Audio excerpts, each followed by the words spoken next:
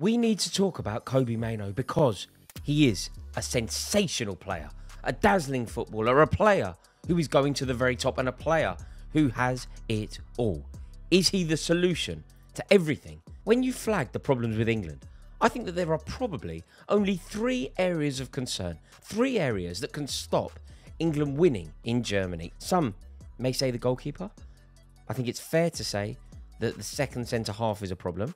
And I also think it's fair to say that the third midfielder is a problem. And I think I have a solution for one of them. And I think that answer is Kobbie Mainoo. Kobbie Mainoo is so accomplished. He is so gifted. And despite being such a tender age, he is such a complete footballer. If you're good enough, you're old enough. The old adage rings true. If you are good enough at football, you are old enough to play football. And England should learn from the countless examples of players that at one point seemed like precocious, young, arguably unproven talents who went on to be icons of a particular tournament. Cast your mind back to 1998. There were some brilliant players playing in the Premier League up front. And there was also this young, unproven, precocious young talent named Michael Owen. Now, Michael Owen was ripping it up. He was sensational. It was Beatlemania, as everybody had their eyes on Liverpool games. When he scored goals, he did that iconic celebration where he rubbed his hands together. He was brilliant, but there were more proven footballers around.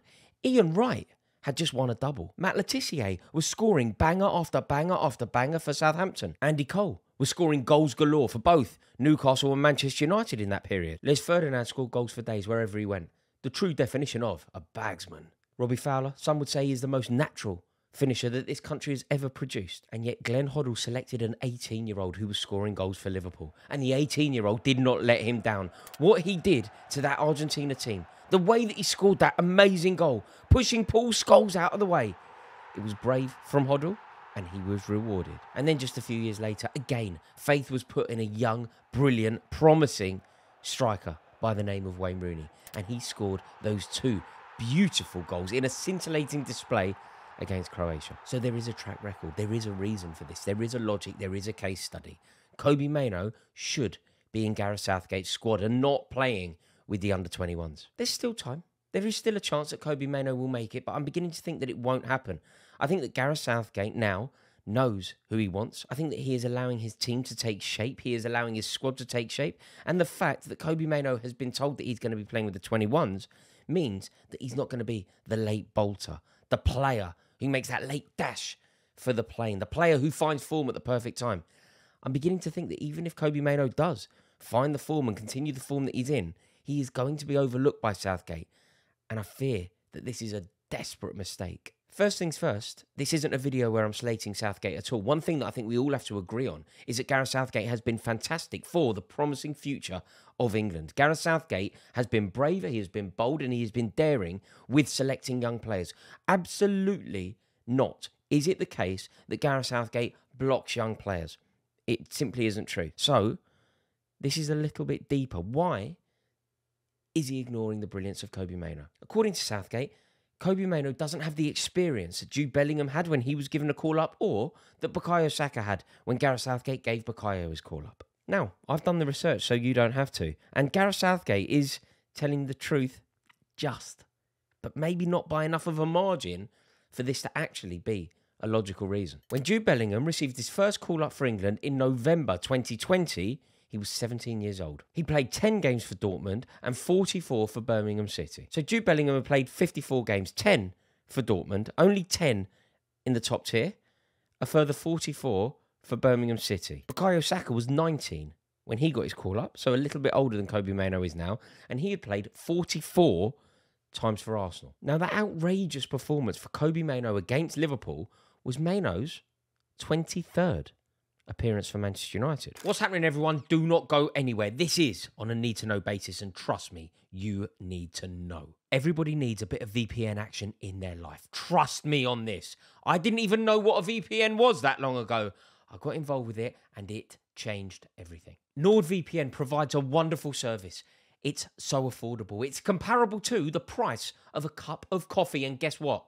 One account allows you to link it to 6 different devices. So you could give it to your mum for access. You could give it to your girlfriend for access. You could give it to your wife for access. You could give it to your dad for access. And you could still have some spare all off the back of one single purchase. There is also absolutely no risk, absolutely no jeopardy, because for some reason you don't like it, for some reason it doesn't quite chime with you, you've got a 30-day money-back guarantee. So you can really experiment, find out, does Nord work for you when you book your holidays? It stops websites tracking you, so you do get the best price. Sometimes you might want to watch films that aren't necessarily available in your location. You may want to watch football matches. Not me, but you may want to watch football matches that aren't available in your location. It's not possible without a VPN. NordVPN allows you to do that. You will never see that annoying message on Twitter ever again. You know when you want to watch a goal and it says it's not available in your location? It is now. So use my link in the description box below. It's NordVPN/Rory. And if you use that, you will get 4 extra months completely for free. That's nordvpn.com/Rory. The link is in the description box below. I think it's also fair to assume that Kobbie Mainoo would have played a similar number to both Bellingham and Bukayo Saka if he wasn't injured for the first 3 months of the season. You know, he made his debut in January 2023. I think that if he had been fit, he would have amassed a similar tally to both Bellingham and Saka. Also, I think it's fair to assume that he's going to be a key player for Manchester United as they move forward this season.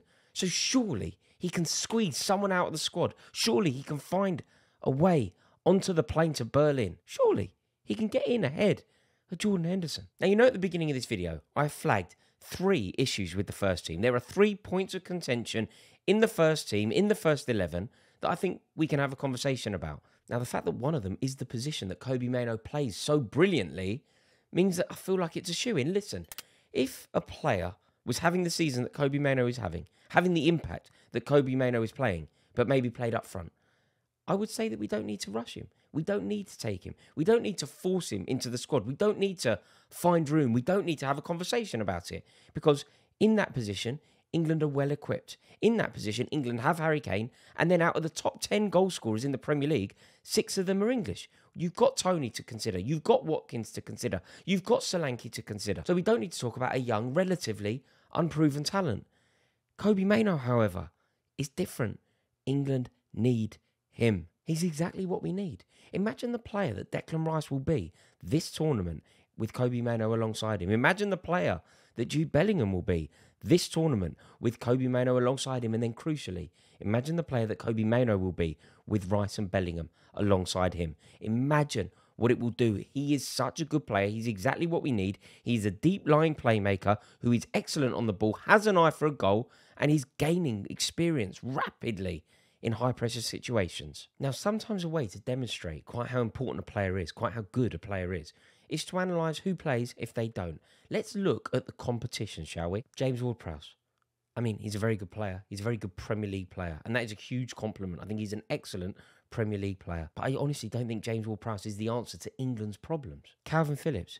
I'm appalled with myself. I'm having a moment of self-loathing here because I have fallen into the trap of even considering Calvin Phillips for this position. Calvin Phillips, it should not be in contention. Calvin Phillips should not be mentioned on this video. Calvin Phillips must not play for England. Calvin Phillips must not go to the Euros. If there is any sort of meritocracy to this England squad, Calvin Phillips' name should not be mentioned. And therefore, I'm saying no more about him. His name is barred from the Rory Jennings YouTube channel. Some are suggesting Trent Alexander-Arnold could be the answer. Now, look, I think on some level that could work.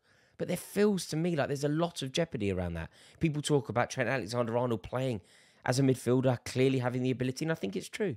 But I don't think you should be learning on the job. And I think his only experience playing for England in this position is against Malta.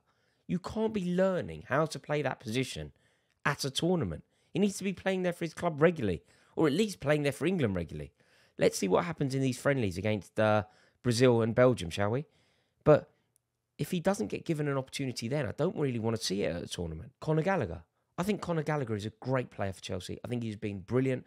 I think he's been our best midfielder, undoubtedly, and one of the best players in Chelsea's squad this season. I would like to see Conor Gallagher given an opportunity. I can see it happening, but I can also see why some would say Kobbie Mainoo is a better option. Gallagher is wonderful for what Gallagher is wonderful at. And there are times where Gallagher is going to be the answer ahead of Kobbie Mainoo. But the way that Kobbie Mainoo is so comfortable on the ball, the way that he is so calm and so composed, the way that he is so at ease when under immense threat is very different to Gallagher. They're different style of players. And depending on the opposition, I think a Rice, Bellingham, Gallagher solution is fair. Against other oppositions, Rice, Bellingham, Mainoo. I think it really works. Now, Jordan Henderson. Jordan Henderson must not go to this competition. I know he's going to go, and I think it's totally and utterly unjust. Jordan Henderson is a wonderful footballer. He has been a wonderful footballer. He has been an excellent servant to both Liverpool and to England. He is one of the best captains that Liverpool have ever had. But it's over. It's over. The second that he signed up to that Saudi league, his England career was over. And coming and having some sort of performative hiatus at Ajax in a season where it's not going well for them and his performances are not good enough, it doesn't work. Now, I do understand that when football fans like you and I talk about football, we only judge it on the football. Gareth Southgate, as the manager of the squad, needs to think on a bigger level. He needs to have a happy squad. He needs to have a happy camp. He needs to have leaders around. He needs to have experience around. But surely we can find that experience in vessels that aren't completely knackered and deserve to be there. Harry Kane is very experienced. John Stones is very experienced. Kyle Walker is very experienced. Jordan Pickford is very experienced. Harry Maguire, a player who probably doesn't deserve to go either, is going to go. And he is also very experienced. So surely Jordan Henderson isn't the answer. Do you see what I mean? Via process of elimination, Kobbie Mainoo simply has to go. And Southgate, I implore you to take this opportunity. You've been presented with a gift here. And it's a gift that you cannot ignore. So many times for England, under Southgate's tenureship, it has gone wrong for England in midfield. Think about what happened in Moscow. The midfield is what capitulated, and it was the brilliance of Modric that saw Croatia make the World Cup final. Fast forward 3 years to Wembley, and it happened again. Again, England lost control of the midfield. Again, Southgate relinquished the power in the midfield. Roberto Mancini took the game by the scruff of the neck via Jorginho. Mason Mount was being run ragged by Jorginho because England didn't control the midfield. We were playing at home, in a tournament, at Wembley, in a packed Wembley, in the pouring rain against a very average Italian team. An Italian team that didn't even make it to either World Cup, either side of that tournament. And yet, they totally dictated the tempo of the midfield. England lost at home in a final because of the midfield. Suddenly, we have Rice, who is the best midfielder in England. We have Bellingham, who is the best player in Spain. And we have Kobbie Mainoo, who is the jewel in the crown, the rough diamond that Southgate can polish and protect and use to his advantage. I'm actually going to do my best to pledge love and loyalty to Southgate. There is no point in flagging that he shouldn't be manager for the Euros if you think that, because he is manager. So let's get behind the lads. But surely, Gareth, surely the brilliance of Kobbie Mainoo in that fixture at Anfield alone, surely we need him. Surely he has to go. This is the answer to your prayer. There were only 3 issues with the squad at the beginning of this video. Having completed this video and explored it, I think we are down to 2. So there we have it. I believe that Kobbie Mainoo has to go to the Euros. He must play for England. We need him. He's everything that we need. He is so perfect. The technical ability is through the roof. The collectedness on the ball, the poise with which he moves, his eye for a goal, his range of passing. Kobbie Mainoo, I think he is the difference maker. So there we have it. Thank you so much for watching this video. I really do hope you've enjoyed it. If you have, please give it a like. Please click subscribe. It would be my honour to welcome you into this community. Thank you so much for watching.